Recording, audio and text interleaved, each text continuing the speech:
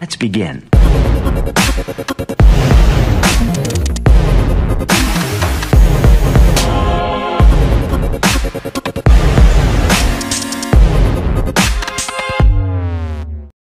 So this is our IoT based home automation project. So first we will control these bulbs through this app.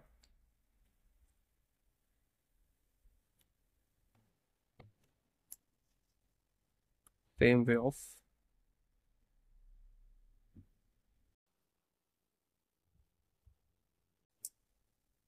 okay. Next thing is if something comes in front of this PIR sensor, it will make alert. And other features of this project are it's showing temperature 32 degrees Celsius, humidity 37%, and gas value in ppm. So this one is one sensor MQ2. So it will show leakage of gas, and this knob will move clockwise or anti-clockwise. Okay, anti-clockwise. So I removed, it will be okay. So this is Arduino.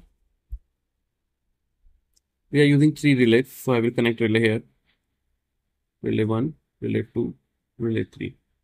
And on these pins 7, 8, 9, 10, 11, 12, LCD I am using.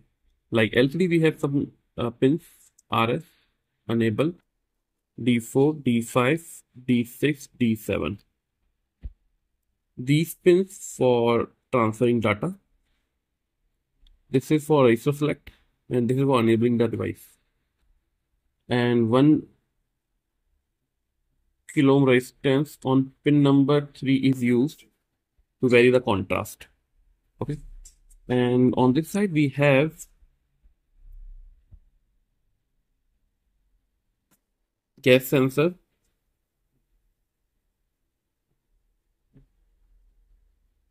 and servo motor to lock the regulator or to close or open the regulator. Okay, so these are the pins we are mainly using here, and Wi-Fi we can add here.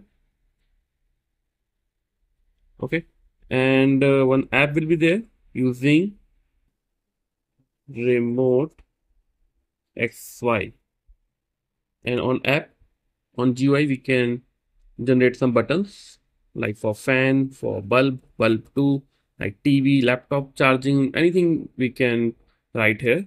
And one alert for notification, and one PIR sensor is also there. I forget PIR sensor. Okay, so these are the pinouts of the circuit. Okay, now let's see video further.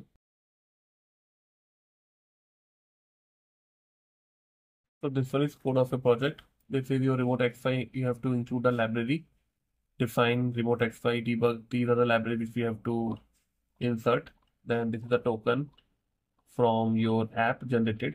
Then this one is the SSID password, and which we have to create. And this is the botnet at which we can see the serial communication between project and computer. And then we have this GUI which we have created, and the GUI we have these readings from the website of remote XY. We have to insert all things. Then remote XY, then the servo motor header file, then position initially 0, then LCD we have to connect 7, 8, 9, 10, 11, 12. These are the pins of Arduino. We have to connect LCD RS to Arduino 7 number pin, LCD enable to pin number 8, LCD D4, D5, DC, D7 to Arduino pin number 9, 10, 11, 12. So these are the connections. Okay. Then we have standard input output library integration, then DHT11, then DHT11 we have to connect to A0. This is DHT11 sensor which we have to connect to A0 sensor, A0 to microcontroller A0. Then we have IJK some variable, then DHT11 again. Then setup we have to initiate the things like DHT sensor, gas sensor.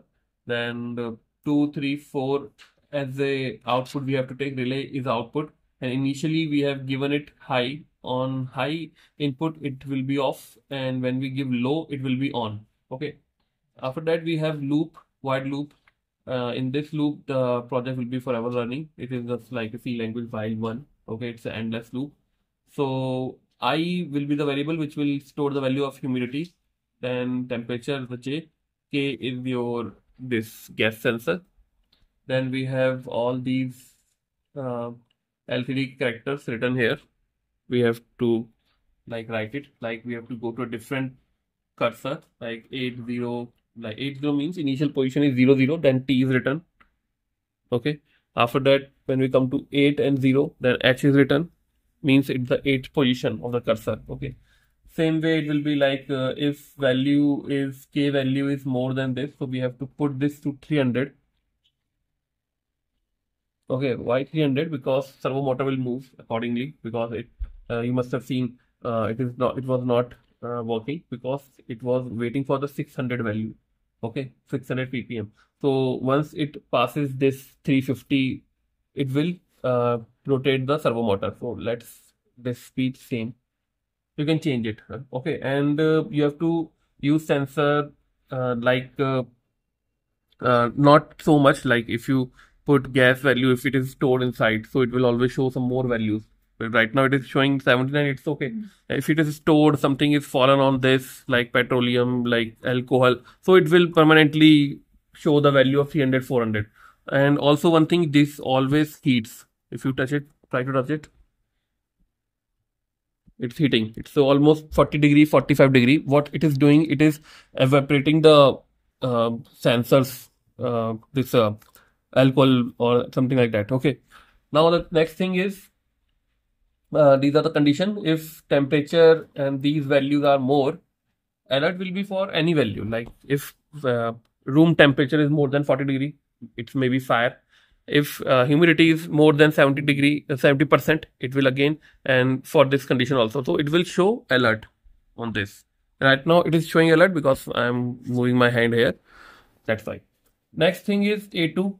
These are the different pins. A2 is high or low. Other things also we can add here. Then these are the switch. We have to send values low, high, low, high. If the push switch on remote XY gives the value 0, then 3 will be low. Otherwise it will be high, low, high, low, high. This is for the relay module. Okay, so that's the explanation of code.